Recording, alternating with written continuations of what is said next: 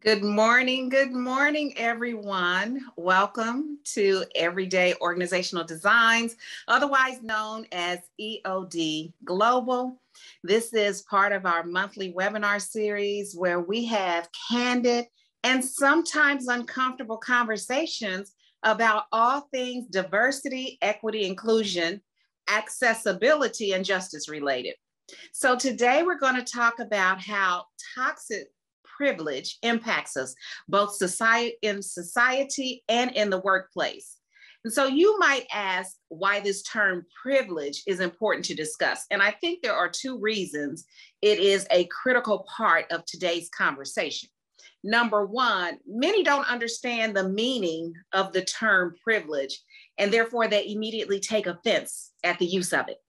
And number two, we live in a society where privilege, power, and inequality is loudly displayed, is unapologetically displayed, and it continues to persist despite the outcry that many have for change. And unless we talk about it, unless we raise those concerns and call it out and call a thing, the negative impacts of privilege will continue.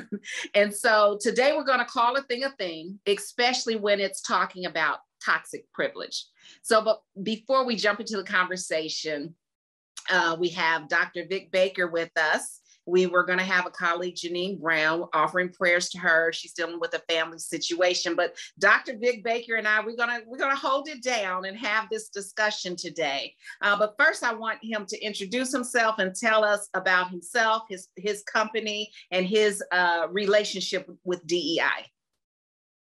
Thank you. I appreciate that, Daryl. It is wonderful, again, to be amongst such great people and leaders in this environment. I feel so privileged.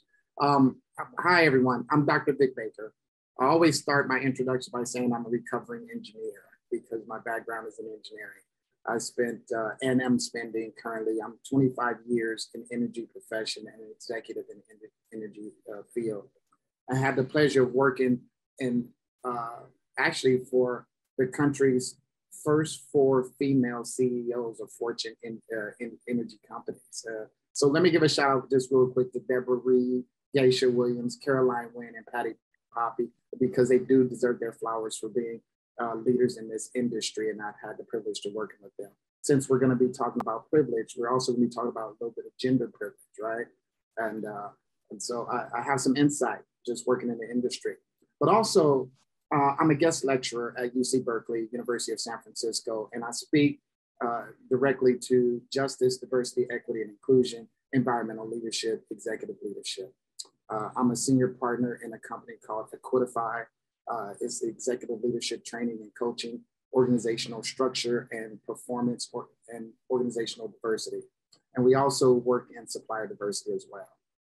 But all that said, my personal life, when we're talking about privilege, I'm the youngest of 6 boys, and my father is the oldest of 10. So when we talk about privilege and masculinity and toxic privilege, I'm gonna have some insight in how that played out, one, in a personal level, and two, in my role as an executive in an energy company here in Southern California.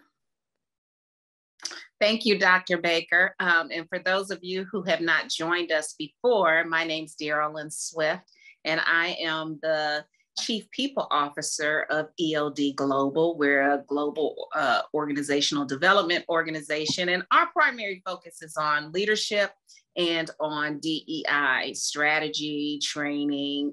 We have online products that are phenomenal to help make an actual change in the way people view themselves and their relationships with others who have different identities, and how to become an ally, and much more.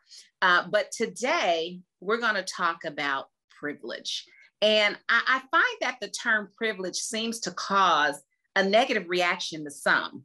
As I mentioned earlier, I think some people don't understand what the term means in the DEI space specifically.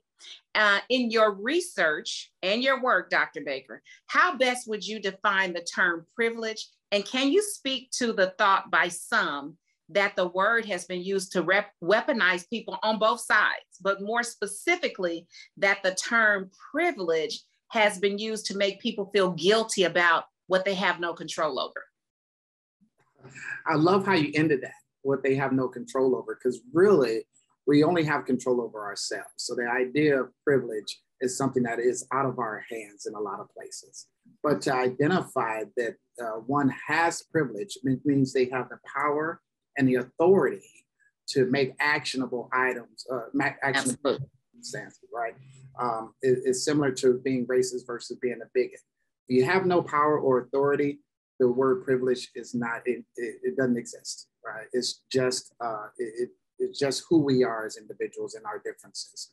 But invariably, you know, when we talk about gender differences and gender privileges, we immediately go to the macho behavior of traditional men in the workplace. We talk in the kind of unspoken context of traditionalism, the sexist macho style often falls across racial lines as well. And it goes to our Black men, our Latino men, our immigrants, and kind of our working class men as being this macho thing in this workplace. And the idea of privilege goes right along with that, because as men experience these, as we experience this kind of competitive nature amongst us, the underlying aspect of that is that we are deeming or demonizing our female counterparts, our women in that section. So, and what we're recognizing is that because it's toxic, this is what makes it toxic, in my opinion, is that we see a win in doing that. Mm-hmm. As we continue to do it, we get this kind of conditional, what do you call it? Kind of a conditional accountability or self-worth from other men as we continue to exude this type of this preference, which means we elevate in our company because we're seeing likeness of one another. We elevate, and so we continue to perpetuate this mechanism that says if we demonize women, if we don't give them the privilege, remember, don't give, meaning I have power, to give them the authority to do what they need to do and how they want to do it, and those actions, and speaking in those terms, then we will continue to live on a higher end of this zero-sum game that we as men think that exists in the corporate world. There is no zero-sum game. There's enough to go around. Right. I should not be getting my self-worth by demonizing others, whether I do it consciously or unconsciously. So Darylyn, you asked me the question of why people weaponize it on either end, and quite frankly, it has to do with people being scared on a man. Yes. We are scared of losing our status. White people are scared of losing our status. Hence why we saw, what happened in Buffalo, New York, and these other places. We are scared of losing where we are, who we are, which makes you should automatically, by being scared, you should know then that there is some unjust behavior that exists. It's so interesting that you started with the gender part and you talked about the intersectionality of gender and race as well. I want to start with what happened in Buffalo and then work back to how things apply in the workspace. So it's really interesting that an 18-year-old armed male, white male, with a semi-automatic assault rifle, using the N-word, began shooting in the grocery store and was able to walk away, right? Shots were piercing through the air. People were running for their lives. People were protecting others. And this teenager, who was later identified by police as having camouflage on, he was draped in body armor. He wore a camera to capture this rampage. And when the shooting stopped, I don't remember exactly how many people had been killed, but at that point, 11 of them were Black, that were shot were Black. He was captured by police when he left the grocery store. And that night or Saturday night, he was arraigned. So many people will say, Had that been a Black or a brown person, what would the outcome have been? And there have been countless numbers of information that has come forth that has just shown the disparity between what happens throughout the races when we have some type of a violence against other races. So we have to call a thing, and that's a privilege. A privilege is an unearned right. It's an unearned pass because of an identity you hold. And so you mentioned gender, you mentioned race, there's social economic privilege, there's ability privilege, there is many types of privileges. There is, neurodiversity privilege. And we have to think about the fact that because of identities we hold, we can move through the world differently. There are many things that someone else can do that I, as a Black woman, could not do without thinking about how it's going to impact me, because it's going to impact me negatively where it would not impact someone else negatively. So I think it's really important to just think about privilege as being that unearned right or an unearned pass.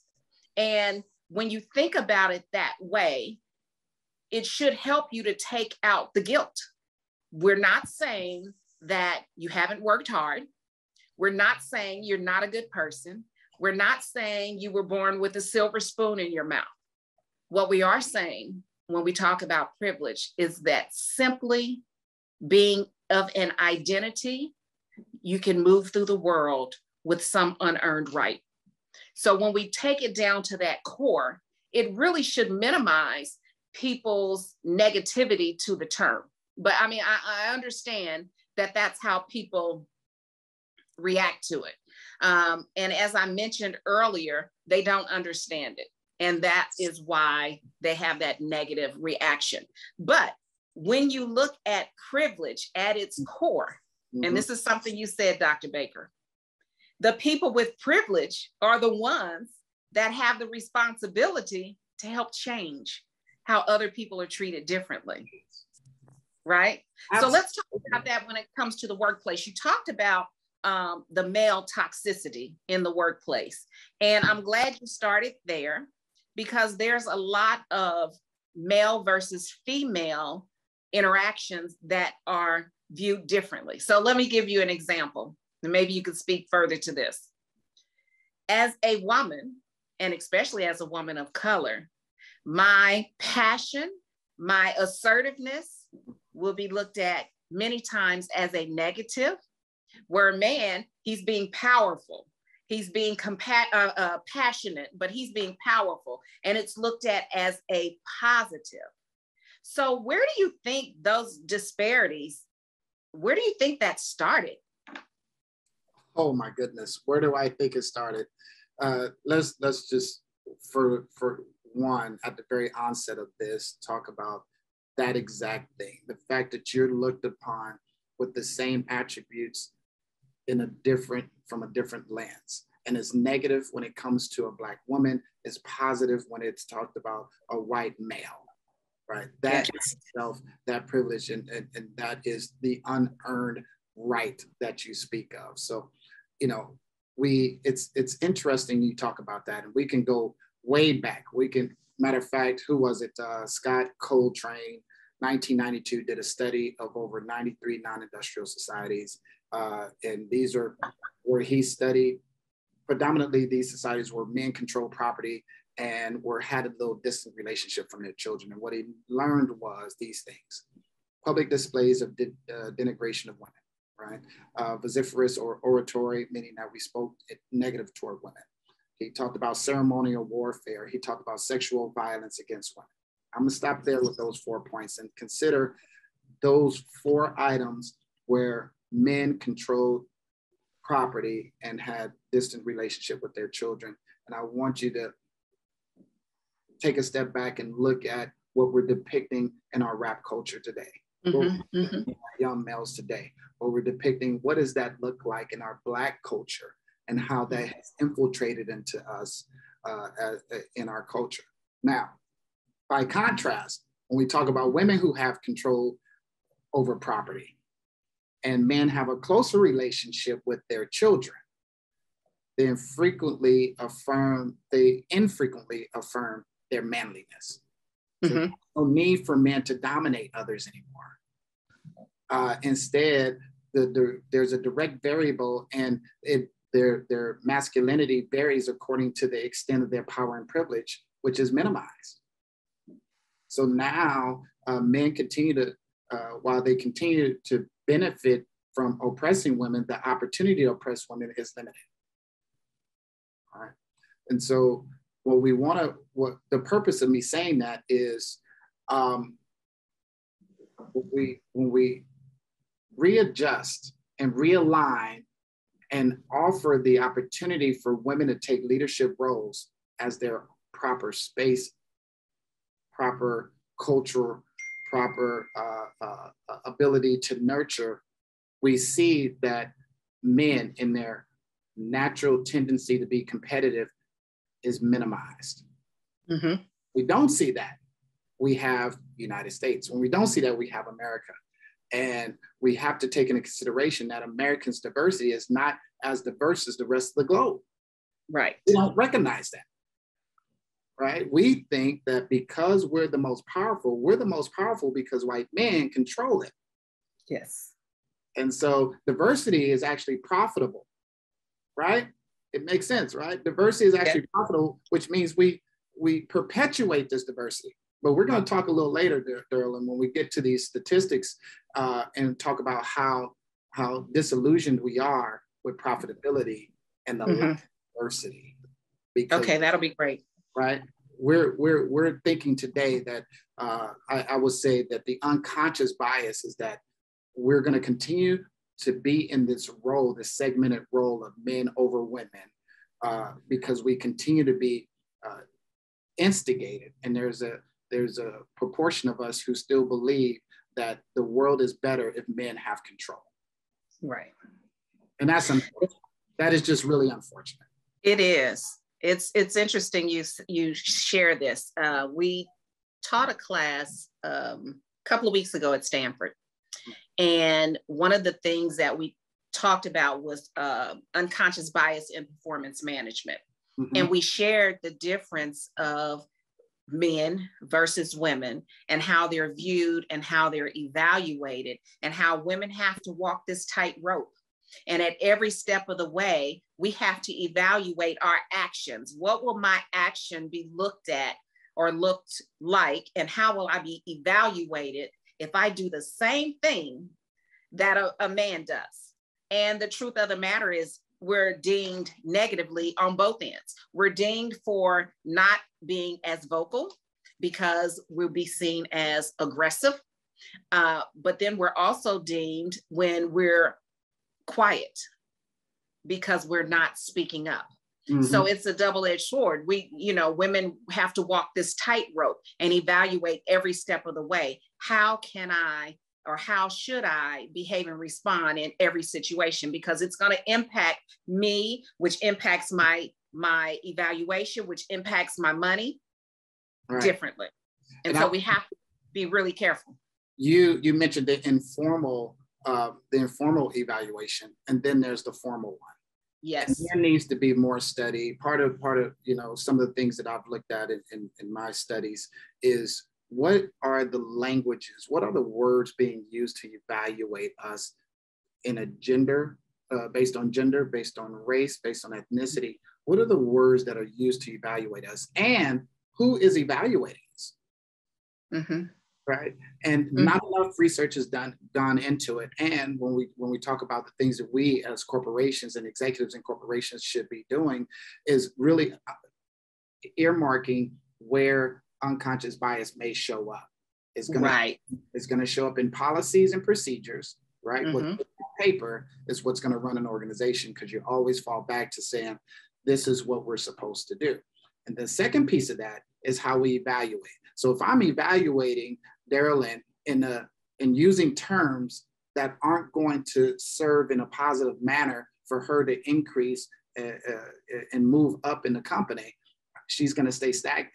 She's going to in a role that's beneath her abilities. And we're never going to benefit from her excellence and her maturity and what she can bring to the table, a holistic view, because we see it as not our norm as number one as men, especially if you have a white man evaluating you, but men in general evaluating you. And we should be conscious of that terminology that we use.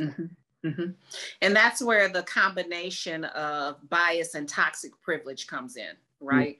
So another example that we've dealt with recently was one of our clients contacted us about guests to their facility, which they don't have control over how guests act and respond. But one guest acted very inappropriately toward a Hispanic male. There was a physical contact that was inappropriate. And the Hispanic male was nervous, but did not respond in a way to shut it down, right? Which he had the right to do because they invaded his personal space. During the investigation, when they asked him, why didn't you speak up and say something to them in that moment? And there was a witness there. He said two things. Number one, as a male, I wasn't sure how to respond to the females because I did not want them to feel uncomfortable. Right. And number two, it just happened to be that they were white women. He said, I didn't think I'd be believed.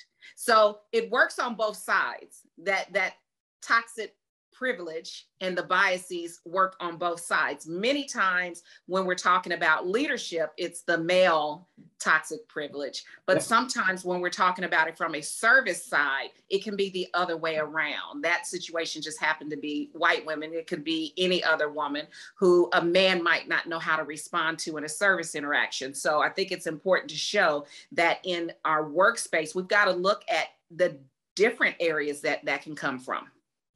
That's right. And also not everything is going to be race or gender based. Right. Some could just be, we don't get along. That is okay as well. We need to look at consistent messages from leaders. Are they being consistent along these lines, or are there one-offs or inconsistencies there? But you mentioned investigation. Now, I have a hard time just being in industry, being in a large corporation, where our investigations of gender and ethnic bias don't have investigators who are gender or ethnically biased. Yes. Right? That's an issue. Yes. That's a concern, right? It's like, hold on a minute. How is this investigation being handled when you don't understand or have any insight to what I may be going through, or do you know what to look for? Right. And so we have this investigation that we use the term a lot. And so I definitely think that we as organizations can do better in that area. Right. Absolutely. The second piece of that is the hierarchy. When we talk about the hierarchy of white men, black men, white women, right neck and neck, and then black women way down on the totem pole. Right. And then Hispanics are typically at the bottom, toward the bottom in all the studies. Toward the bottom. We understand, and then we talk about immigrants who come into the United States. We talk about, as you migrate into the United States, you get accepted into a culture, into the dominant salient culture, if you learn how to degrade others. Does that make sense sometimes? And so on a racial basis, you see it all the time. On a gender basis, some of these cultures, as they come into the United States, already have the gender dysfunction as they bring it into the culture. We have to re-educate on that and say, hold on, we don't treat people this way. And yes, the female will be your boss, and you have to deal with that, right? So we have to be cognizant of one, the consistency of leaders versus the one-off, the dislike versus the exercising unconscious bias and privilege in the terms of demeaning and keeping people from feeling belonged at their work environment. Mm-hmm. And so one of the things that you talked about was trying to identify, leaders being able to identify when it's a difference between just people not liking each other or not getting along, or just not being able to connect, to when those biases come into play. So one of the things that we'll talk about in topics we'll talk about in a future webinar is trauma-informed supervision. Yeah. Because there's so much going on out in the world that people come into the workspace and they're cloaked with trauma.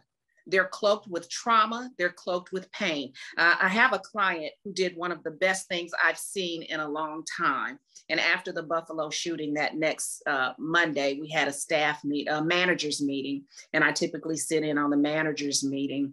And he gave everyone the space and the grace to speak about what was going on and how they were feeling.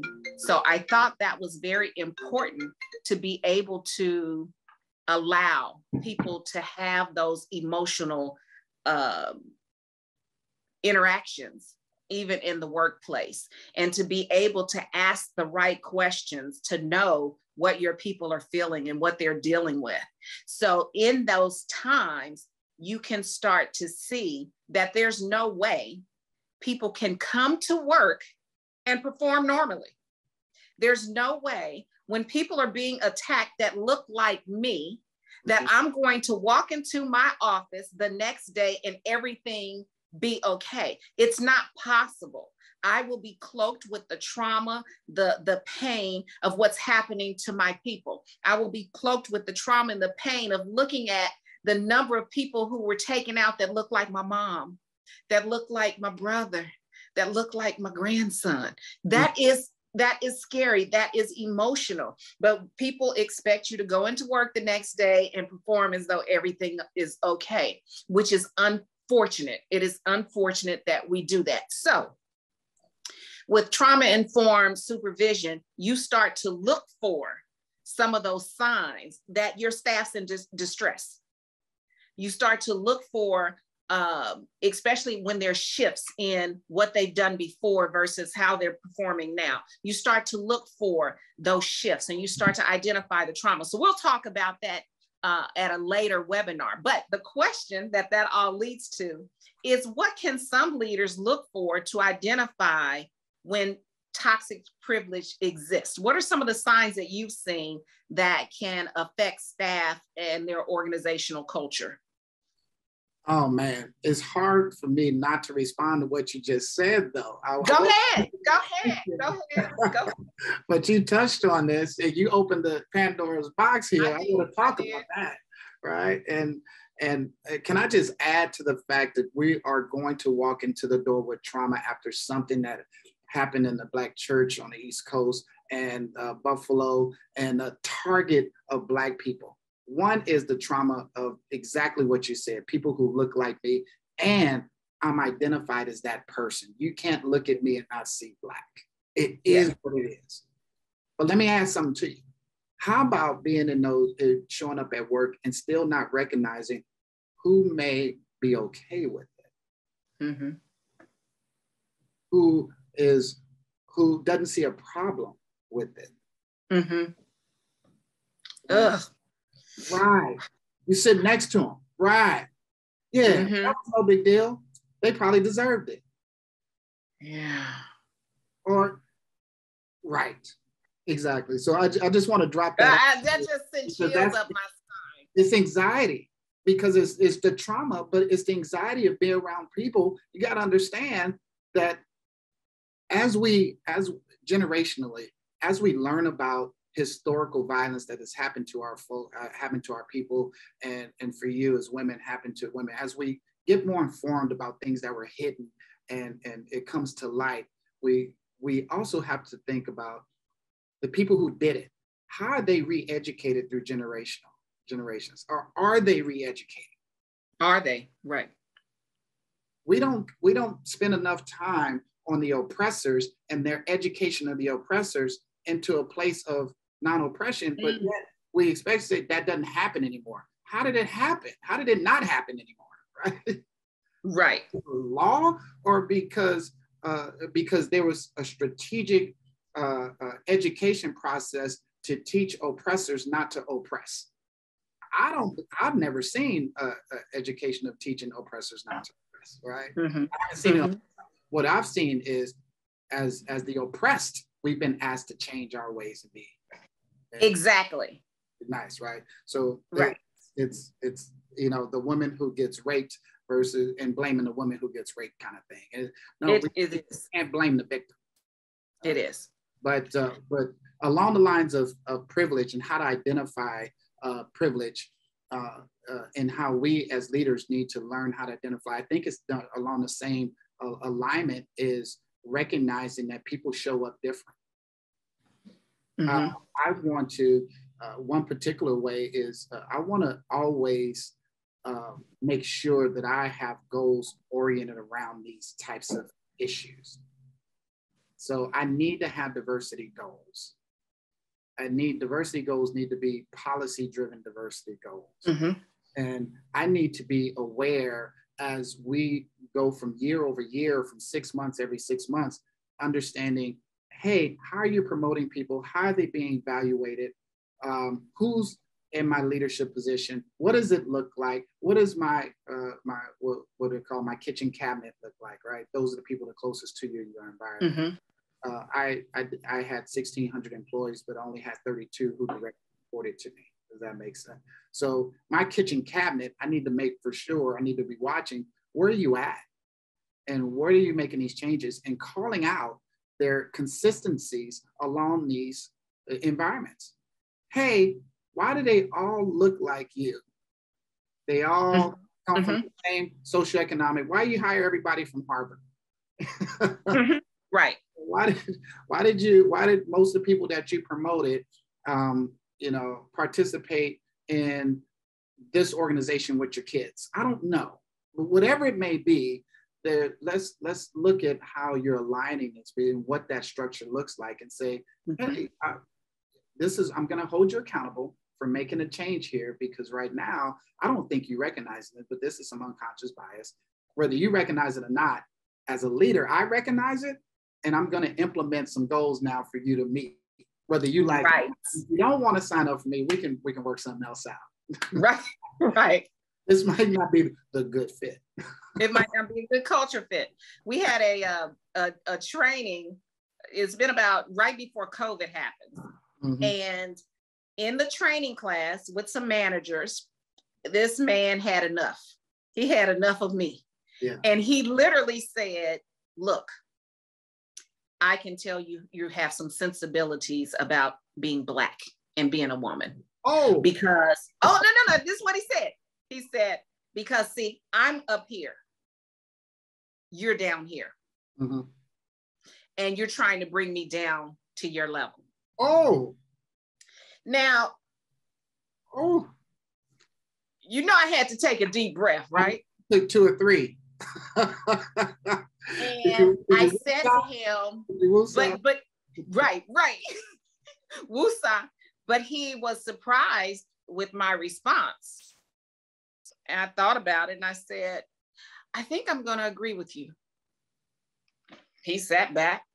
I said, if you're talking about the fact that policies, procedures, laws were created hundreds of years ago to protect you, if you're talking about the fact that as a society, you all had 246 years of a head start on people of color, period. If you're talking about the fact that once slavery semi-ended in the United States, there were different ways that people found to keep us down, whether it was redlining or whether it was the Freedmen's Savings Bank debacle, or whether it was the many examples of the Tulsa massacre, and I can give you many more. I said those were specifically done so that Blacks, Hispanics could not reach a level of parity. And I believe the reason you don't want us to reach a level of parity is because of fear of what will happen when we do.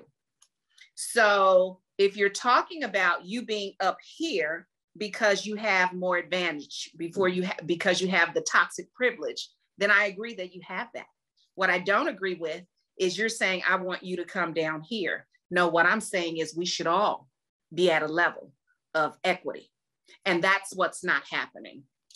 Now, what was interesting with the comment and the discussion, it ended up being like a 5-7 minute discussion, is everybody in the room was silent. After we left, the director, who I'd not dealt with, called me. I was ready to lose the contract. That was fine. And said to me, I heard what happened. I apologize. And they were going to deal with this manager. And the way they were going to deal with him was to fire him. And I said, I prefer you don't. I prefer you don't. This man actually was brave enough to speak his truth. And only if he spoke his truth could I start the educational process. What I would prefer for you to do, and you talked about when the oppressor had no education to educate the oppressor. What I would prefer you do is let's put him through a program. Let's give him some coaching. Let's uncover what his beliefs and his values are that has him making those comments. And then I said to her, and let's uncover your culture, because he was brave enough and felt easy enough to be able to say that to me. She said, ouch, that hurts, but you're right. That was the response. So I think it's really important. Again, we got to call a thing and quit being silent. And we've talked a lot about race and gender. That's not just it. It's age. As a 60-year-old woman, I will tell you that young people are not going to look at me in the same way that another 60-year-old would. They're going to assume I'm not technically savvy, which I am, by the way. They're going to assume a lot about me that may or may not be true. And I might not get the assignments that I can get. So there's also that. There's people who are differently abled. And because they're differently able, people think they have mental incapacities that they don't have, and they don't give them the assignments that they could or should get. They don't get the ability to speak in front of leadership. So there are many different types of identity-based privileges, and we've got to talk about them all in the workplace. But it takes leadership being able to identify when they have other leaders, managers, leads, or staff who are contributing to this toxic culture within the organization. Oh, absolutely. And an intersection with bias. So many different bias that go with that. And part of that is educating. We've been educating for the last 2-3 years on unconscious bias, but we haven't gone a level deeper to talk about the types of unconscious bias. We haven't talked about necessarily gender bias as a particular thing, confirmation bias, attribution bias, beauty bias, and all those different types of bias, conformity bias, all those different types of biases. As leaders, we need to be aware of, because we have them. I'm the first one to raise my hand and say I got bias. We all do. I own it. Okay, it's not about you having it. It's about how you exercise that bias. One, recognizing that you have it, so you can identify it when you're going down that road, or have people around you to help identify it when you're going down that road to prevent you. Stop, pause, breaks. Vic, right? We hired 3 people from that same HBCU, bruh. And so I got a whole team of Black people. That doesn't mean I'm diverse. Right. It just doesn't. It doesn't. It doesn't. It feels good. I got some folks around me, and I created this great team, but I still got to be diverse too, right? We have to be diverse too. Absolutely. We got to be diverse. It's funny. So Carla, Carla on my team, she brought out a fact that I did not recognize. So we talk about affinity bias, and she said, Dee, have you realized that all of your facilitators are Black women? Oh, no, I didn't. So guess what? I use that when I'm training. I use myself as an example. And so I tell my class, look, here's the problem. I have been operating off of affinity bias, and it's because I'm comfortable with people who are more like me. So don't feel guilty and then hide your head in the sand. Like, call a thing a thing. I have to call a thing for me. Yes. Call a thing a thing. And so I know that if I go to my community of people and ask them, hey, I'm looking for a new trainer, I'm looking for a new facilitator, I'm looking for a new strategist. And if they're operating with their community looking just like them, and it goes out to the next layer and everybody's community, because I'm a Black woman, looks like me, guess what resumes I'm going to get in? I'm going to get Black women. Yep. So I have to be strategic and open myself up outside of my circle and expose myself differently, especially when I'm looking for people to add to my team. Now, that doesn't mean that if a Black woman is the best person, she won't get the job, but it means I'll have a diverse pool of people to look from and to choose from and to evaluate. And so that's really important too.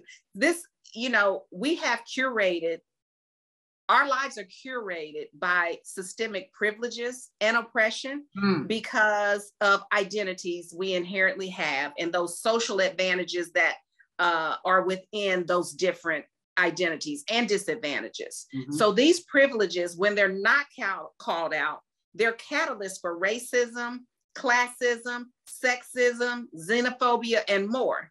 And so we have to talk about the large impact of toxic privilege. Now, I always want us to, and I'm looking at the time, we got about 7 more minutes before we start looking at the questions. I always want to talk about solutions, and we've kind of interspersed them, but I want to bring up some statistics first. And I know you have some statistics to share. Oh, absolutely. Yeah. I want you to share yours. The one statistic that I love to share about toxic privilege is how the disengagement of staff because of that combination of bias and toxic privilege, which equals a risk to the organization. And it's when it's not addressed, it minimizes the trust in the leaders. It minimizes the trust in the organization. It creates an environment where people are not psychologically safe. And then there was a National Library of Medicine study that said more than 80% of employees suffer from disengagement. Many of that is tied to some form of privilege, some form of bias being within the culture of the organization, and that we must identify these toxic privileges and biases to address them. And you can look at it from a standpoint of how it affects the bottom line when you don't have attrition, how it affects the bottom line when people are happy. I like to just talk about it's the right thing to do. It's simply the right thing to do. But I know you have some statistics. What do you have to share? No, it absolutely is the right thing to do. But saying that and doing that are two different things. Absolutely. I can't think how many times over the last few years you've seen a CEO message that says, hey, we believe in diversity. I can't tell you how many saying we're the best in diversity. Yes. Right? And we're the best in diversity because of one small segment, but they don't dive deeper. You're terrible in 6 of them, but you're good at 1, and you don't say that. So the information that you're providing is not credible information, and you're making people think that you're better than what you are. You need to take ownership when we talk about what we need to do. So we talk about what organizations and leaders and talk about solutions. 1, leaders need to hold their leaders accountable. Yes. The question is accountable to what? Let's identify that early on and hold them accountable, make sure they know that they're held accountable. They can choose whether they want to work here. These items around the person, all right? Let's look at the data with diverse eyes. When I told you about, when we talked a little bit about the investigators, when we talk a little bit about HR, what does HR look like? What does the investigations look like? The people who do an investigation, and how comfortable are you with sharing the data? Why is it so hard to get data from HR around race, ethnicity, and gender? Why is it so difficult to get that real good data?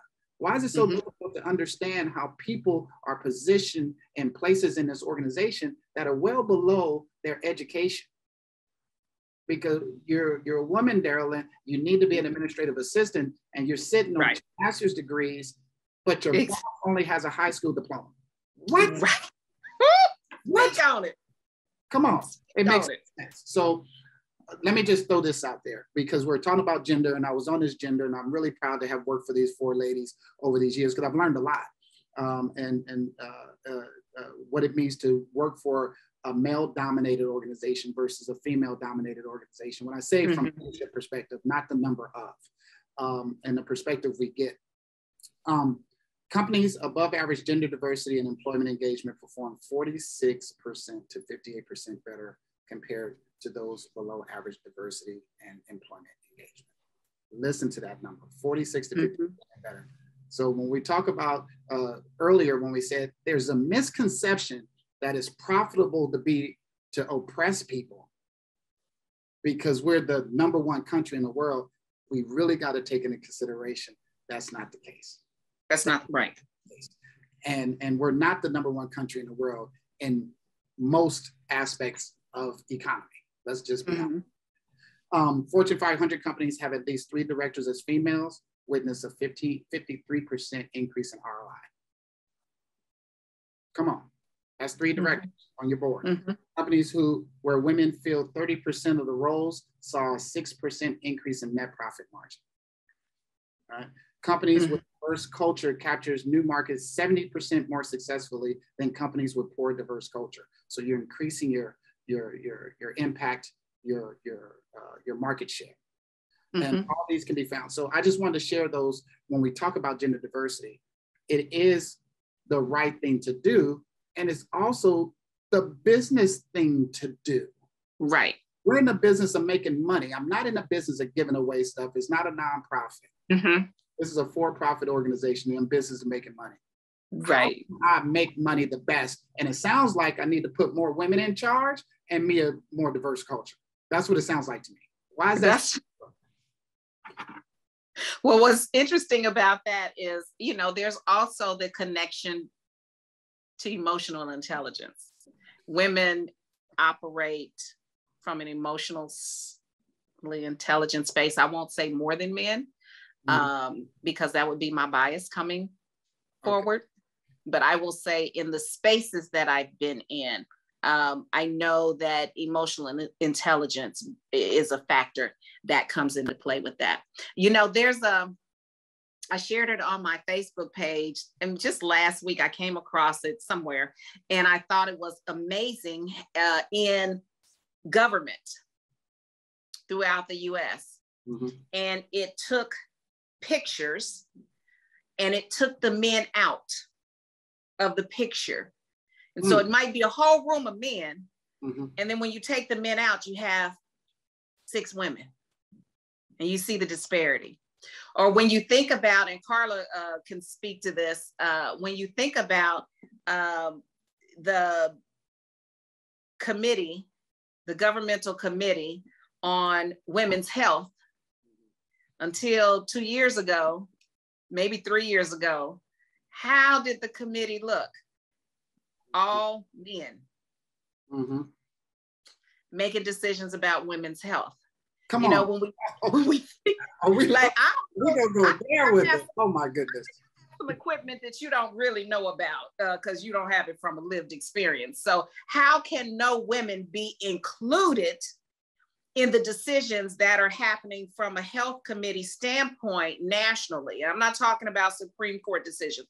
I'm talking about from a presidentially convened committee that's going to make decisions. We have to look at, and we've talked a lot about gender, but again, it goes with race, it goes with social economic status, all of those areas. There are identity disparities that we have to call out.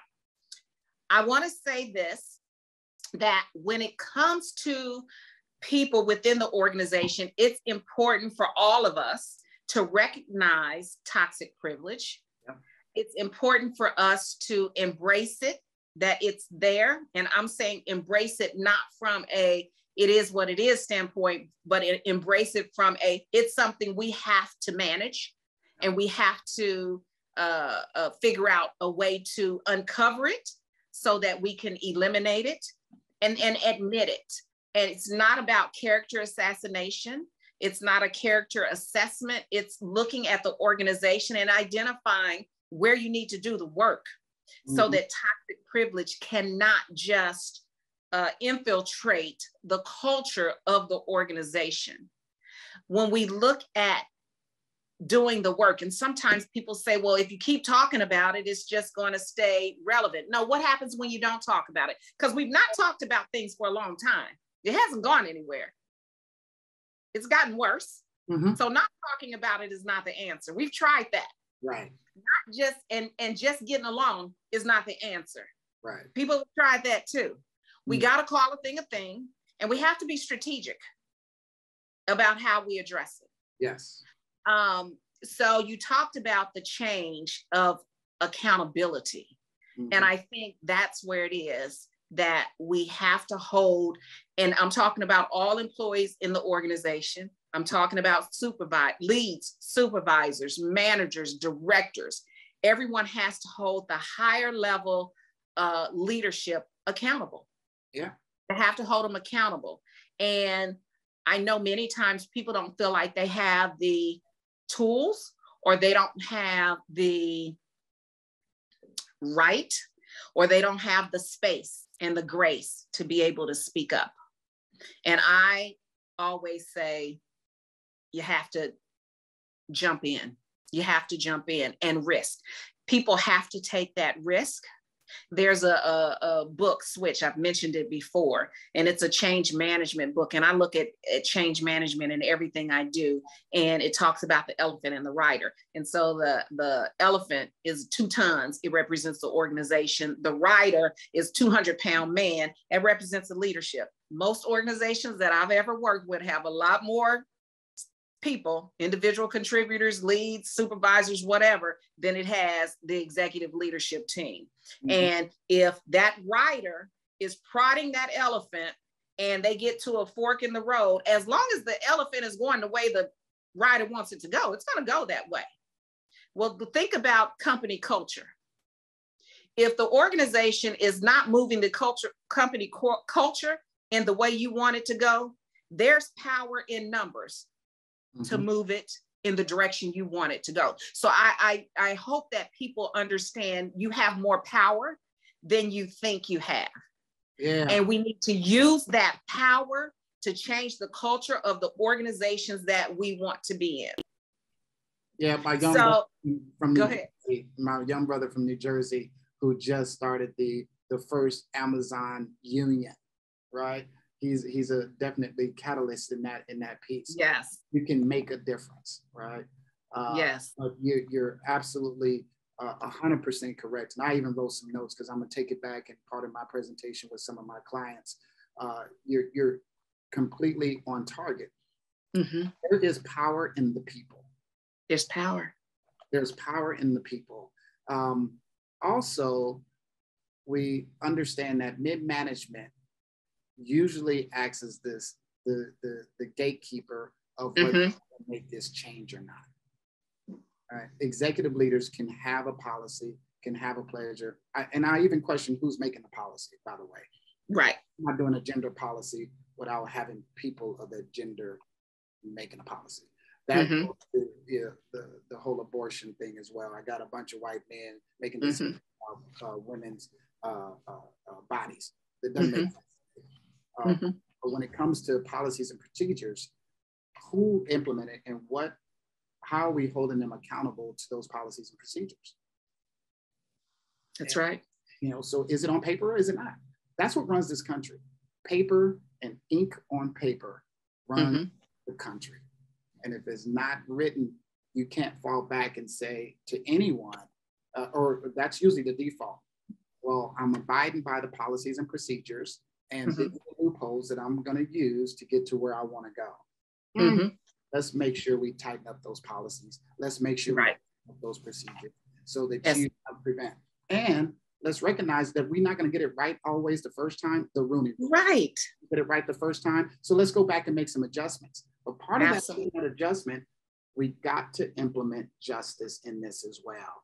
So, so we make it great for the future. You still have people who are sitting in their roles right now who have been unjustly hurt. And how are we making them whole and moving forward? So Darylyn, again, I'm putting you as an administrative assistant with 2 master's degrees sitting under this person who has strategically in your evaluation wrote in there, I wouldn't use the word derogatory, but it wasn't something that's going to help you increase your growth in the company.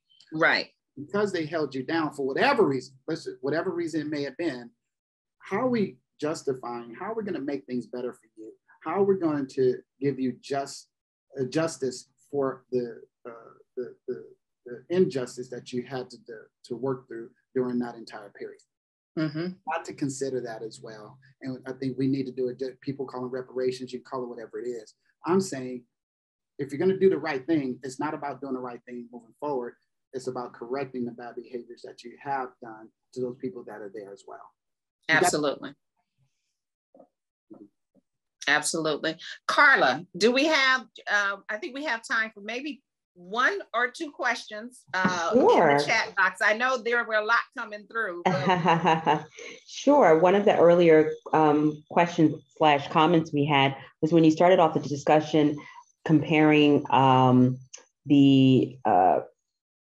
a Black woman has the same qualities as perhaps a white man, but they're perceived differently. So a question came in and said, if a man has too much or perceived as having too much passion, do you believe that he should tone it down to make others comfortable around him at work?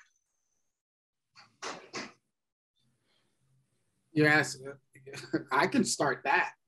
The objective here is not to minimize or exuberate or exalt any person's particular behaviors unless there were inappropriate behaviors.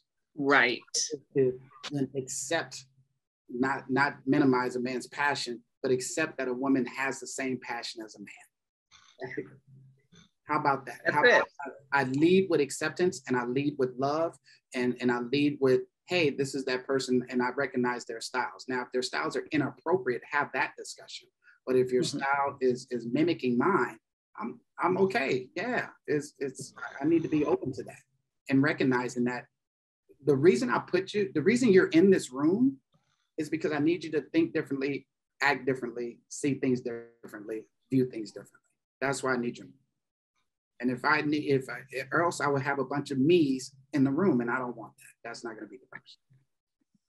And I think the point that I totally agree with, I agree with everything he said, but I think the point that I totally agree with is unless your passion and your attitude or your expression is inappropriate, allow people to be who they are. Yeah. And I'm going to tell you, especially with women and with people from men from the LGBTQ plus community, their emotional descriptions show up far too much on their evaluations, their formal evaluations. And so we have to look at how are we describing what we see in people? Are we describing the emotional components throughout the board with all identities, or are we just associating those emotional components to certain identities? And we have to be very careful about that. Mm-hmm. Great. And then just one last question coming from Brian. How would you recommend someone deal with the perception that human resources defends unconscious bias in upper level management or in the executive level or the C-suite? How would an employee deal with that? So for one of the things that I'll say is I document everything and then I show it back to them. And so the other thing that's important to me is to find an ally that's at a higher level within the organization that I trust, that I can have the conversation with, knowing the culture of your HR and knowing the culture of your leadership team of how to address it. Sometimes someone that's on that same level needs to be able to call it out to them because you won't be able to. So knowing when that time happens and having someone that you can speak to and help advocate for you is really important. But in the absence of that, and my first approach is, because I like to handle things myself, I'm going to document all situations and have a conversation with HR and show them where their biases are and show them how their biases are affecting me. Yeah. So Darylyn, you're better than me. I'm gonna say that right off the bat. You are better than me in this aspect. Yeah, I work for 4 Fortune 500 companies. If I heard the question correctly, how do I defend HR from thinking people have unconscious bias? I can't defend HR. I do believe no, I can't defend them. Can't defend HR. I do believe that they, as HR, and me being an executive, I know this we are defending the company and not necessarily the people. What I want to impress upon, if I ever had the opportunity to own an HR team, would be the people run this company. There is no company without the people. And we have to ensure that the people's health and well-being are taken care of. It's not about necessarily the mid-managers. We need to take into consideration the systematic approach to how we do business internally. And if that's a problem and it's systematic, that's a big problem. We need to own it, not hide from it. Now, so this is why I say I'm better, you're better than me, because I come from a place where in California, one of the utilities here have been sued twice by African Americans, class action lawsuit, and twice have they won. Okay, twice. Love it. The reason the suit had to come is because they tried an organic approach to solving this issue and it didn't work. And it didn't work because HR was preventing information from getting out, elongating the process of addressing the issue in a way that was going to meet the needs of these African Americans for a myriad of reasons. And so the only way that they were able to get that data is to sue. Yeah, okay. So how do we get to HR? We need to request that data, and HR can't come to a court and say we don't have it because the court's going to say, go get it. Right, they have it. Then that is when I'm able to take it to HR. Or HR says, okay, well, let's see if we can solve this issue because now we're recognizing. I'm going to tell you, if I don't want to look at something, if I don't want to, ignorance is bliss. So if I don't want to look at it because I think it might be, I'm not going to look at it because I don't want to know. So I'm going to leave it there. I say that even when I give this talk to clients on a professional level, I say that as clients, as the owners of this business, you need to be aware that if in fact you don't do this, and be open and be authentic in your giving of information and be transparent, you could face this and you will then have to do it. And it's not a good situation when you have to do it. Right. So right. Absolutely. Well, thank you. Thank you, Dr. Baker. I'm sorry we can't take more questions. We got to talking and we went a little bit over time, but that's what, for some reason, we seem to do that. Yeah. As we close out today, a couple of things that I want to share with you. Number one, we do have a free video mini course, and it talks about privilege and what privilege is. So please, please, please drop your email address in the chat box and we'll send you the mini course on privilege. It's just, 3 minutes to really help people understand what privilege means. And you can share that with anybody that you would like to share it with. Also, I want to say, and I think about this, I heard this analogy some time ago, and to me, it's a great one. It is a hammer was originally crafted as a tool, but shortly thereafter, someone figured out how to use it as a weapon. Conversely, privilege was crafted as a weapon to oppress others. But we collectively, each of us can use our privilege as a tool. And when we're in spaces where we don't hold a privilege, it's important to understand that there are other people that do. Hold them accountable. Hold those people accountable for learning to speak up on your behalf. Mm-hmm. But I'm going to say that one more time, because I think when I heard this, I was like, it's perfect. A hammer was originally crafted as a tool, but someone figured out how to use it as a weapon. Privilege was originally crafted as a weapon, but we can use it as a tool. Man, where's your microphone so you can drop it? Let me drop it. Boom. Ah, yes. All right. This was a great discussion. Dr. Vic, we welcome him back a lot. Janine will be with us next month. So always look out for us on ELD Global on our LinkedIn page where we have our events.